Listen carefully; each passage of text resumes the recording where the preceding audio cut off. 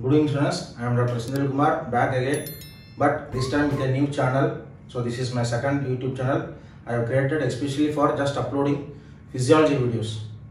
So many could ask me that already I have a channel Dr. Sen Talks where I have uploaded almost around 20 to 24 physiology videos. But what I felt is that it also contains health awareness videos. So now I am planning, especially as the new batch has come, I want to upload almost all the physiology videos. The main aim of this new channel is to make it sweet, short and crispy with mechanism so that students will be able to understand the mechanism of each and every topic which we are going to discuss.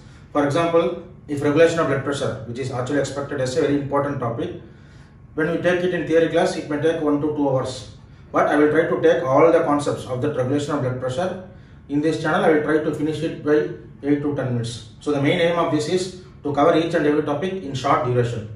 That's why I wanted to start this channel. You may ask, I can continue the same concept of physiology making in that channel also. But I felt the common public who are now started following the general awareness, health awareness videos, especially diabetic related awareness videos, they may get confused with physiology chapters also. Because afterwards, I will be uploading at least 2 to 3 physiology videos every week. And health awareness videos also, I will be uploading 2 to 3. So it will be a confusion. So I thought, physiology, let us have a separate channel. Yeah, it is difficult for me, I accept, because I have taken start from zero. But it's okay, as it is going to be beneficial for students. It's not a big issue for me. So this will be my first video in my new channel, exclusively for physiology. So the topic, as usual in physiology also, the starting important topic is homeostasis. So today I will be discussing about homeostasis. Just concentrate, as the name suggests, stasis. Stasis means stagnant, remaining the same. Homeo means home-like. So what is meant to stay is ECF. So ECF is extracellular fluid, the fluid present outside the cells. So the definition of homeostasis is maintenance of extracellular fluid, which is also called as internal environment. Now many will get doubt how extracellular fluid will be internal environment. So just to concentrate, this is the human body, and we all know that body is made up of trillions of cells. We don't know exactly, but it is trillions of cells. So our entire body is made up of cells, and which is the environment for our body. So our body is nothing but cells. So whatever is surrounding the cells is the environment. So what's the surrounding the cells? For imagine this is our body, and we are having trillions of cells. So whatever surrounding the cells is outside the cell, which is called, this is body. So whatever is surrounding the cells is called extracellular fluid, ECF, which is the internal environment for the body. So the body is made up of cells. Whatever surrounding the cells is the environment, which is inside our body. So what is surrounding the cells? ECF. So that is the environment which is present inside our body. So ECF, extracellular fluid, is called as internal environment. And maintenance, this internal environment is called as homeostasis. Stasis means remaining the same, maintaining. You can even remember like home, that is for this ECF is our environment, extracellular fluid. The cells surrounding or the fluid surrounding the cells is extracellular fluid. So I hope now you understood the term homeostasis. Whenever we discuss about homeostasis, I want to name 2 scientists' names. This homeostasis was also called as milieu interior. Yeah, as you know, interior, internal. So inside of the body, the environment. So interior, milieu interior, it is a French word. So it was coined by French scientist.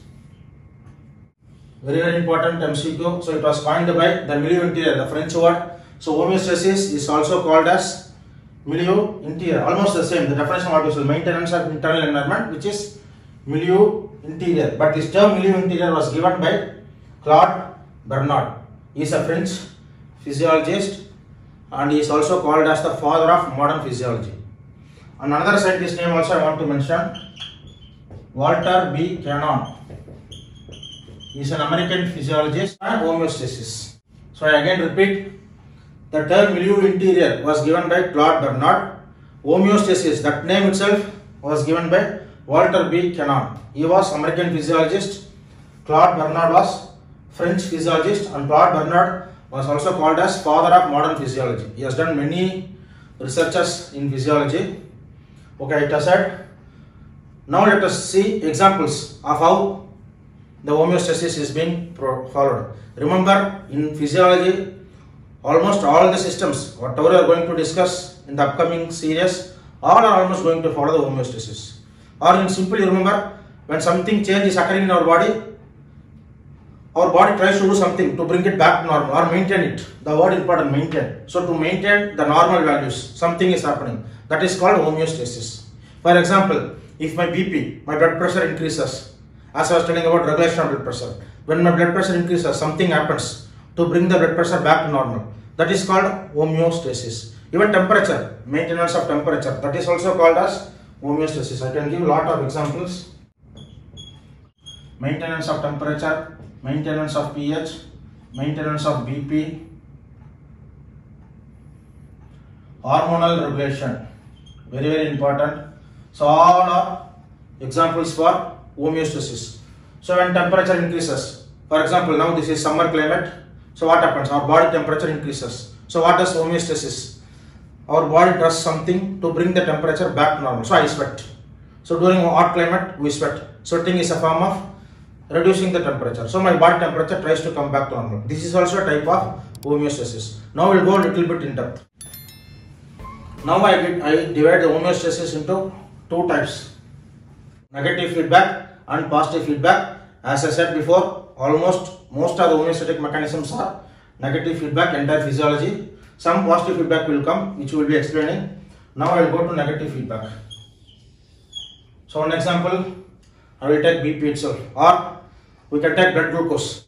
So now to understand negative feedback, I will just draw a circuit. You can see that. I will explain the example. For example, when a stimulus is given, there is a variable which will take for example, from normal the value will change.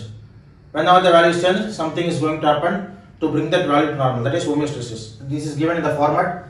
You can understand. For example, imagine I am taking 4 idli. So this is the disturbance, or this is the stimulus, eating carbohydrates, 4 idli. So what happens when I eat? My variable here is blood glucose is increased. My stimulus is eating idli 4. Because of that, what disturbance? Because of this eating, what happens to the blood glucose is increased. So my blood glucose is increased, and this increase in blood glucose is sensed by the sensor. So for glucose, which is the sensor? Usually beta cells of pancreas, and this will be sent to the feedback control that glucose is increased. The beta cells send the signals, and the set point. So normal postprandial blood sugar should be 140. So normal postprandial blood sugar should be 140. So after eating, what happens? Glucose is increased, and because of this increase, the beta cells will sense this increase and send to the feedback control. And the set point is already fixed. How much should be the blood glucose? And what this will do, if for example, if this is above 140, if it is 160, the homeostasis mechanism starts. What it will do? The effector means which is going to do the effect. So here the insulin starts increasing. That is the effect. So there is insulin increase. What is the function of insulin? It will reduce the blood glucose. So this insulin is going to minus.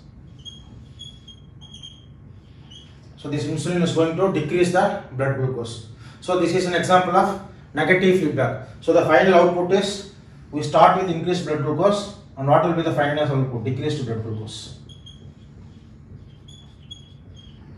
So this is an example of negative feedback. I again repeat, any stimulus like increased eating which causes glucose change, the blood glucose is increased, which is sensed by the sensor. Here the sensor is beta cells, which knows whether how much glucose your blood is taking, and this gives signals to feedback control.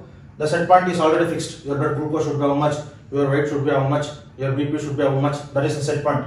When the set point is varied, your body, because of the homeostasis, starts secreting insulin, which decreases the blood glucose. Here we start with increased blood glucose, but we end with decreased blood glucose because of secretion of insulin. Insulin decreases the blood glucose. So this is negative feedback. Some hormones I will show. Imagine thyroid hormone. So thyroid hormone is increased because of some stimulus.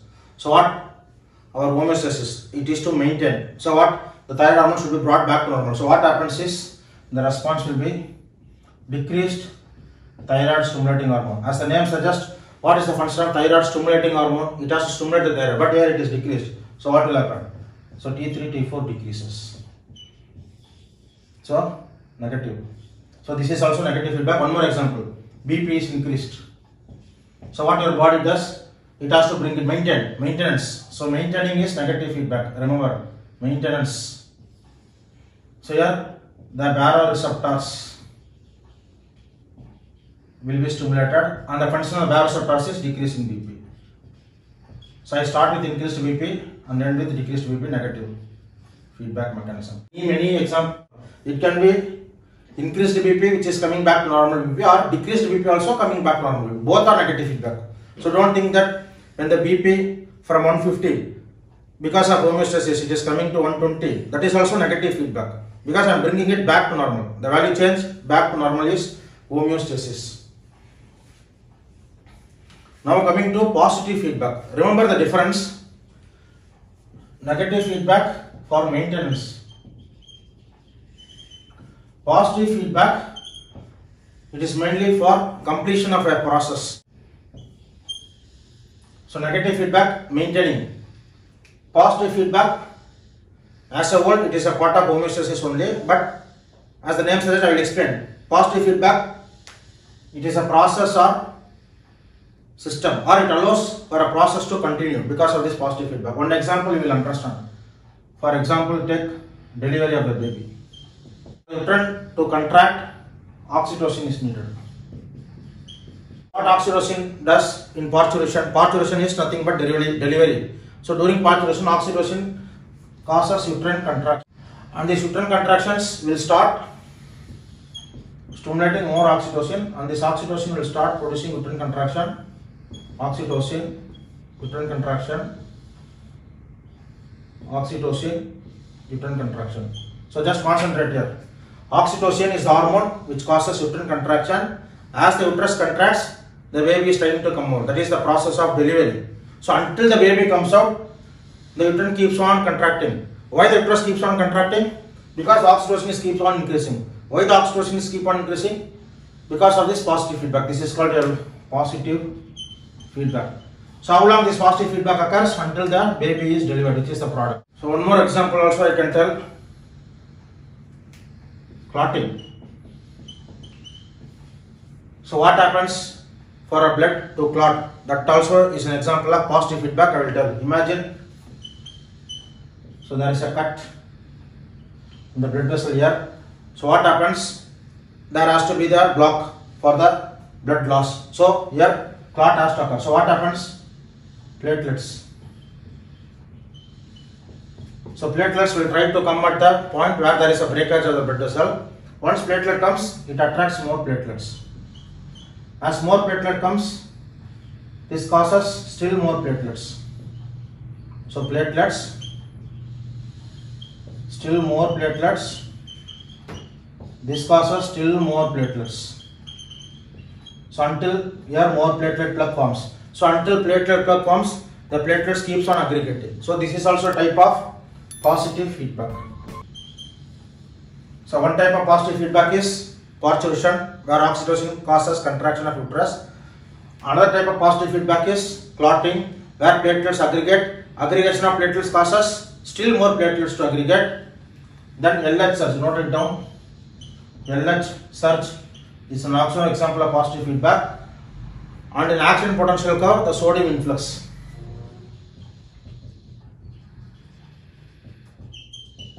The sodium influx in action potential curve. This is also an example of positive feedback. The sodium keeps on coming in until the spike potential is reached.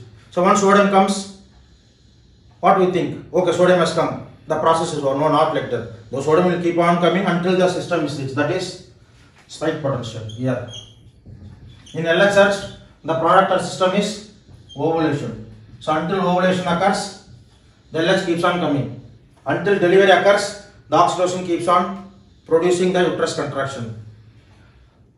Until the clot occurs, platelet keeps on attracting more platelets. So all these are examples of positive feedback.